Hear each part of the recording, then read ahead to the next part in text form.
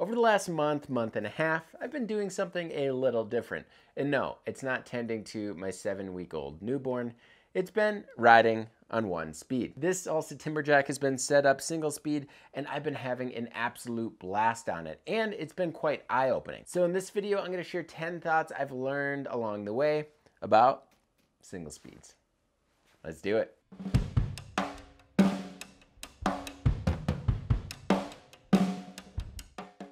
So before I get into it, if you like what you see in our videos, make sure to hit that subscribe button so that each one of our videos pops up in your feed. And if you want to help support us, you can do that by signing up for the Bikepacking Collective. This is our annual membership through BIKEPACKING.com that not only includes industry discounts, monthly giveaways, but it also includes the Bikepacking Journal, which is our print publication. If you have more questions or just want to sign up, there's a link provided below.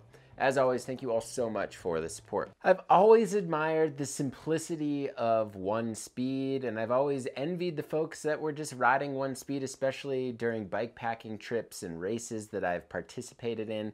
And, well, we're finally here. I did it myself, and I'm pretty excited about it. But before you can even ride a single speed, you obviously need to set it up. Luckily, most bike shops can do this for you, and they can help you out with the gear range or the riding terrain that you plan on riding your single speed on. But what I have found out is it's pretty fun and simple to set up on your own.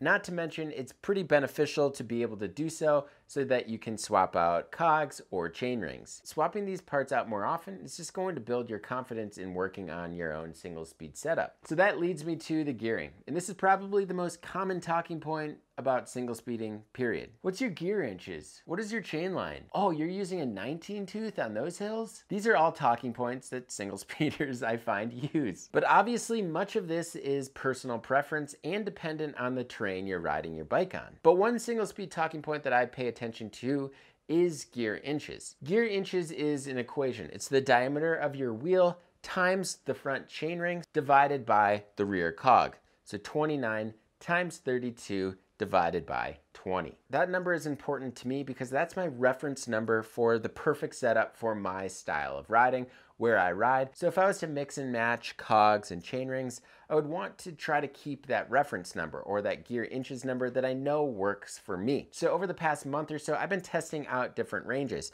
I used a 19 tooth with my 32 tooth up front, which equals 48.8 gear inches. And I found that that was a bit difficult for me to get up some steep hills here in the Front Range of Colorado. Now we can nerd out about this for a while, but we're not going to do that in this specific video. That being said, there is another element to single speeding, and it's the oval chainring. I've been using an oval chainring on my geared bikes for a really long time, but when I used it for my single speed setup, I found that I was able to get on top of that pedal stroke, or when you run out of steam and you find yourself in that single speed low cadence crawl, and it is extremely helpful. So another interesting thing about single speeding is it makes you think ahead. Unlike a geared bike where you can just shift right before a challenging obstacle or a steep climb, single speeding requires a bit more attention on the trail, so you can understand how much power you need to put forth to take on that tough obstacle or that challenging climb. This idea also has me off the brakes a little bit more,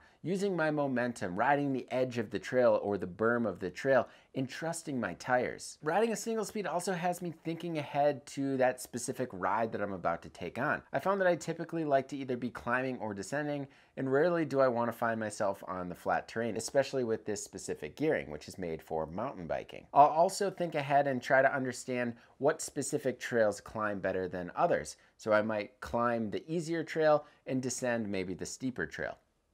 Sometimes. So I have jumped on my geared bike every so often in between my rides on my single speed. And what I have found is I am a faster rider with my geared bike because of my single speed. The single speed has trained my body to be faster in certain situations. Specifically when I'm spinning really quickly like this, my body is building those fast twitch muscles, and those are super helpful when you're climbing a really challenging obstacle and need that quick power. Just looking at previous rides versus single speed rides recently, this has actually translated to me being a faster climber on this bike. I'm working much harder on my single speed while I'm climbing than I am on my geared bike because I can, well, let off the gas with all those gears. In general, riding a single speed may not be faster overall, but it's certainly going to make you a stronger rider. So maybe one of the best benefits of a single speed is there's just less stuff.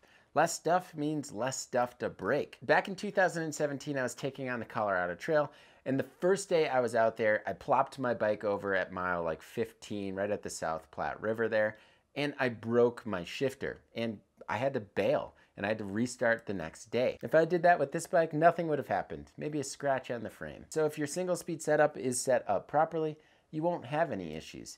You won't have to adjust your barrel. You won't have to adjust your B tension or your limit screws. Single speed setups are much easier on the pocket. Cassettes, pulley wheels, cable and housing, it all wears out. Maybe the only thing you'll have to replace is a chainring, a cog, and your chain. Not to mention, all of this stuff is really heavy.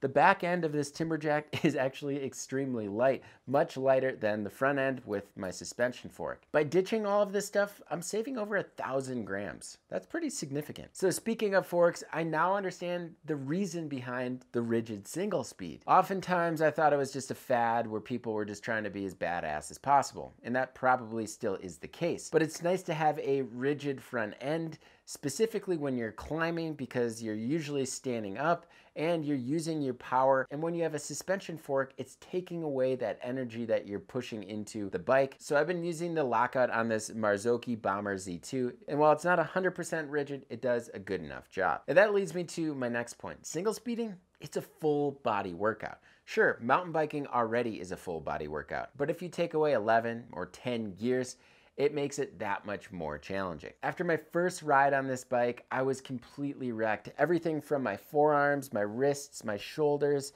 my lower back, my upper back, everything just hurt. This is because when you're standing up and using your momentum, your muscles are all super tense. And while my body did get used to that after a few weeks, it definitely took some adjustment. While your legs are getting a little bit of a break on both the flats and descents, the legs are typically working harder on a single speed when you're climbing. So between that and using your upper body, it's definitely a full body workout. So that leads me to my next point. You're going to be standing a lot.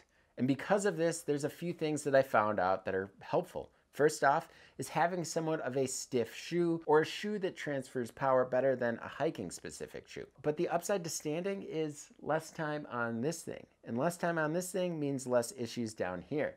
And that's a good thing, especially when you're bike packing. Maybe one of the harder things for me to understand about single speed was it's okay to walk. I'm a stubborn rider. I always try to successfully climb while I'm on my bike.